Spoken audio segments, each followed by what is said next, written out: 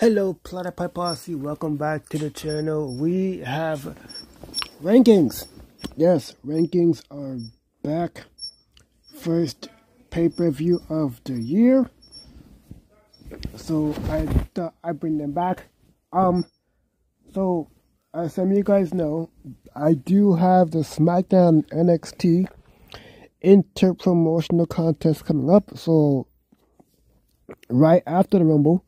So I will not be doing rankings for that after that show, since it's only a select few people that are competing that night.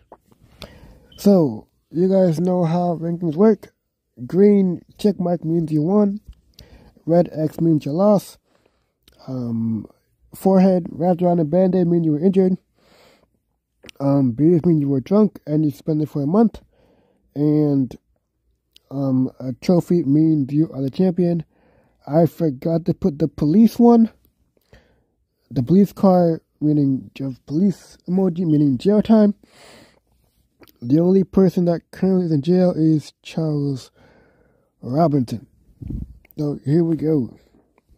We got the SmackDown Tag Team Championship rankings. Got the Brawling Brutes at a 77. Good Brothers losing to the New Day at the Rumble. Went up from an 80 to an 80.5 due to their match of the year candidate. We got the Undisputed Era at 83. And we got the technically brand new SmackDown Tag Team Champion, the New Day, at an 84. Then we got the... Oops, hold on. Did I forget to... Oh! And then we have the Intercontinental Championship rankings. We got Ridge Holland, the current champion who's injured, at a 68. We have Nathan Frazier at a 70. We got Carl Anderson, who went from a 79 up to an 80 after the tag title match with New Day. We got Xavier Woods at an 80. Doc Gallows at an 81. Bobby Fish at 82, Matt Riddle at 82, Tommaso Ciampa, current Royal Rumble winner at 83, The Miz at 83, Kyle O'Reilly and Grayson Waller at 84. And then we got the WWE World Title rankings. We got Mysterio, Lashley, Cole at 85, an injured Pete Dunne at 86, MJF at 87, and injured Will Ospreay at 88, who lost to McIntyre at the Royal Rumble, along with The Rock. He will be returning in a few weeks' time. Kofi Kingston at an 88, jumping way high, not only because of a tag team win, but it was also rated match of the year. So we got a few points for that. Kenny Omega went down from a 91 to a 90 after his loss to AJ Styles in the World Title match. CM Punk up to a 92 after his victory. Huh?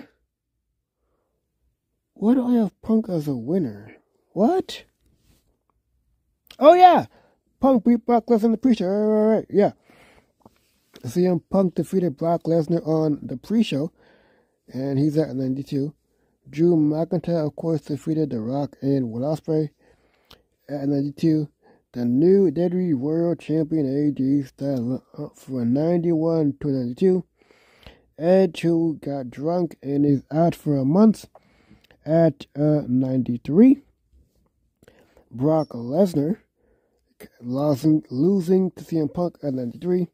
The Rock losing and injured in a triple threat match at 93. Will be returning in a few weeks' time. Stone Cold Steve Austin at 94. And the top guy, Roman Reigns, at a 97. And I realized I forgot Seth Rollins. I will be putting him in the rankings. Do not worry for next time. And finally, we have the Women's Championship rankings. Alba Fire at an 80. Sasha Banks at 81. Carmella at an 82. Bianca Belair. Natalia Rhea Ripley at an 87, Ronda Rousey at a 94, number one ranked. Of course, Natalya did win the Women's Championship, giving her the trophy and the green check mark. And everybody else who was in that match lost. So, obviously they got the X. So yeah, those are the rankings for the Royal Rumble pay-per-view.